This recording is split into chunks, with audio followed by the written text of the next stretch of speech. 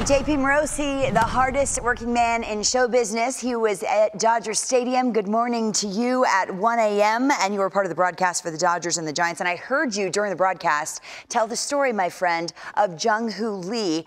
We talked about this in the offseason. We all had expectations for him, JP. How has he met them? And good morning. Good early morning to you. Lauren, good morning. Yes, Jung Hoo Lee, I believe in many ways, in talking to people around the Giants, has actually exceeded the high expectations early on this season. And I go back to last night's game.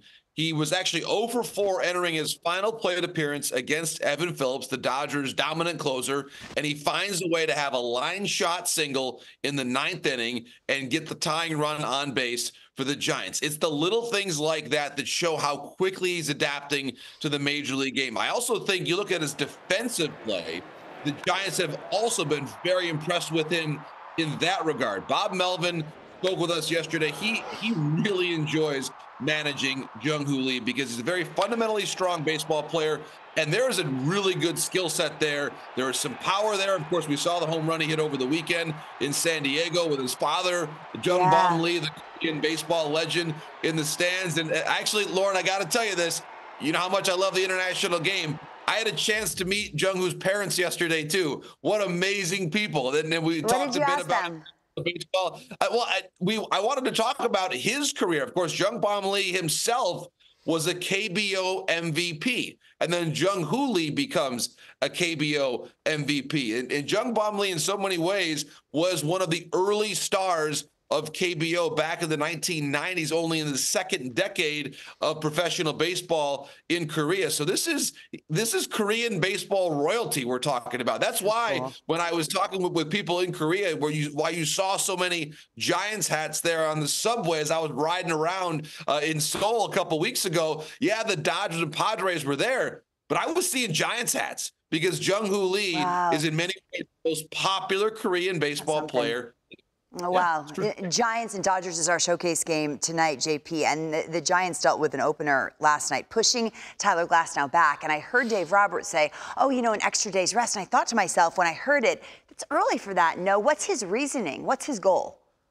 Well, Lauren, that's a very interesting question because this is not just a one-time deal for the Dodgers to get everybody one additional day of rest. I think this is going to become a normal situation for the Dodgers early on this season, at the very least, where if you want to call it a modified six-man rotation, that's probably what it's going to be. Because when you start to go down this Dodger rotation and ask yourself, Glasnow, he has not been a 200-inning type pitcher in his career, so you want to give him a little bit of extra rest.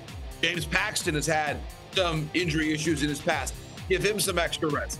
Yoshinobu Yamamoto, give him some extra rest because, of course, in his situation, he's coming over from NPB where he has been having 5 days of rest. Bobby Miller is still a young arm, as is Gavin Stone. So when you look at it, Lauren, there's a reason for all 5 of the guys in the rotation right now to have an additional day of rest. And so I think that's what's going to happen. You're going to see, like yesterday, a Ryan Brazier being an opener. You may see Ryan Yarbrough giving him some modified, longer, but not maybe quite a 5 or 6 inning start, but sort of like an opener type start for Yarbrough. He was the bulk guy last night.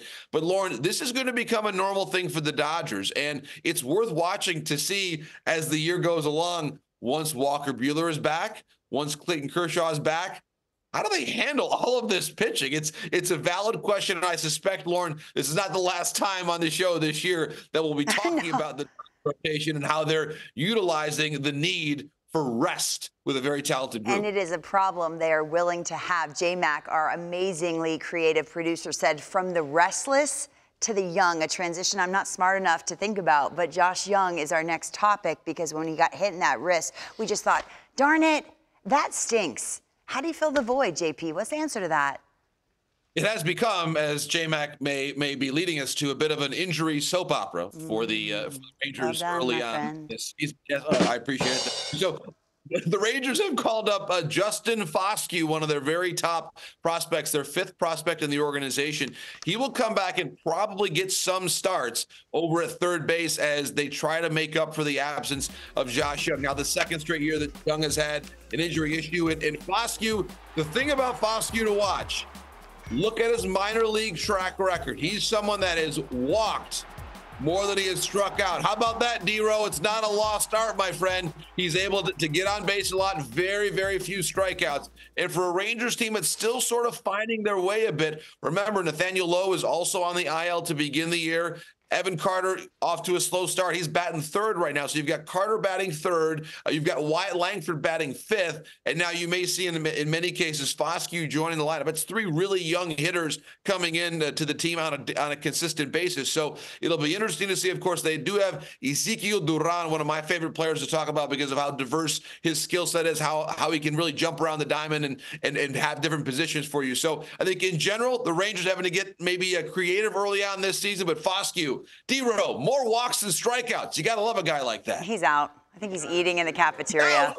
No. Okay. You need to go eat. You're in Los Angeles. Enough with the work. Go to the griddle, have some fluffy pancakes, and live a little. What say you? Will you do that for me? Lauren, I love the breakfast in L.A. You got to go to John O'Groats there on Pico Boulevard. Okay. Great spot. Got it. JP Morosi, appreciate it. On the inside corner, we will see you on our showcase game tonight. Robert, take it away.